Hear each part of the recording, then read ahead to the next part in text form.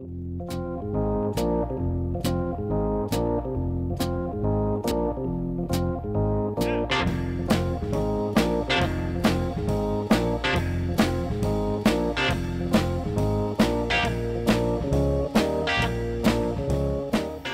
I thought I would make a separate video about this. I took about 6 different tries and I'm just gonna do it separate, try to keep it short. I'm gonna be showing you how to set your valves on a hydraulic lifter cam. Any hydraulic lifter, pushrod engine, you can do this on. You don't need that many tools, you don't need the degree wheel. I just have one on there just because I'm putting this engine together and it kind of helps, but you can do this when it's in the car. All you really want to know is where top dead center is. Your harmonic balancer is going to have a mark on it that you can use as a reference. Take your spark plugs out so you can see top of the piston.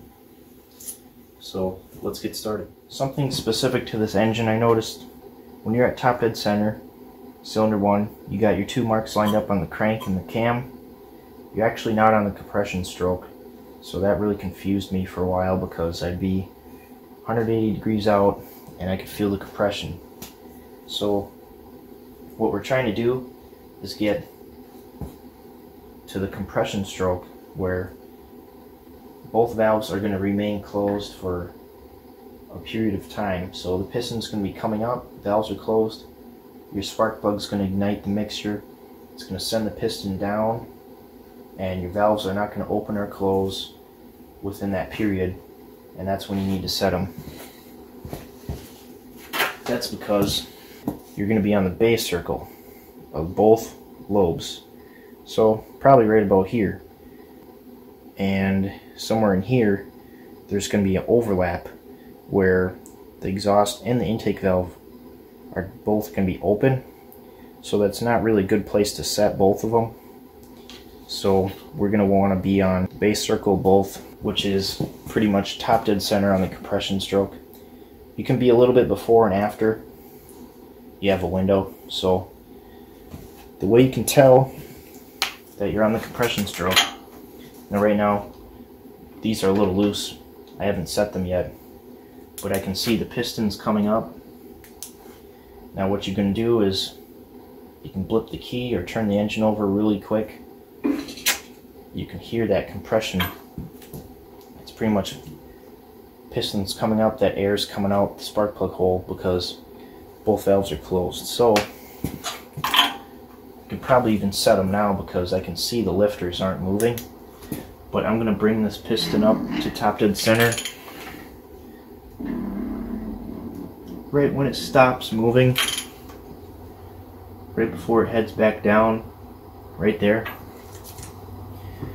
So you can pretty much do that with a breaker bar on the crank gear. So now we know we're in that base circle area, top dead center, so now we can set our valves. Hydraulic lifter cam, pretty much, here's a lifter. There's a spring in here. What we're basically doing is going to preload that lifter so that push rod's always riding in that spring cushion area. You don't want them too loose or tight. So what we're going to do, I don't like to spin the push rods, I like to rattle them up and down so you can feel zero lash. Trying to do this quick, my phone's about to die. So we get a zero lash. I'm going to tighten this until there's zero up and down play. Now these rocker bolts are kind of like lock nuts, so they're just the one bolt to tighten. Sometimes you'll have a set screw, but alright, that one's tight. So we're just taking that play out. Alright, now we're going to go rule of thumb, small block Chevys, stuff like this, Chevy straight 6, you can go 1/2 to 3/4 of a turn. Alright, we're still recording. I'm going to go 3/4 of a turn on the intake and exhaust, and now they're set. That's about it. That's pretty much all there is to it. Now you're going to want to know your firing order to do the rest. So on these engines, 153624. So we're going to go to cylinder 5, rotate the engine over. On these, I think it's every 120 degrees. You're going to be at top dead center on the next cylinder. On V8, it's going to be 90 degrees. So you can hear that we're on that compression stroke.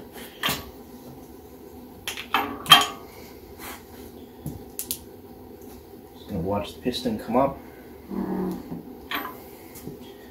I already set these. Wiggle them push rods up and down until there's 0 lash.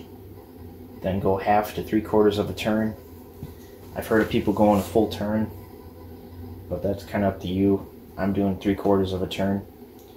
But then after 5, go to 3, 6, 2, 4. Then all your valves will be set.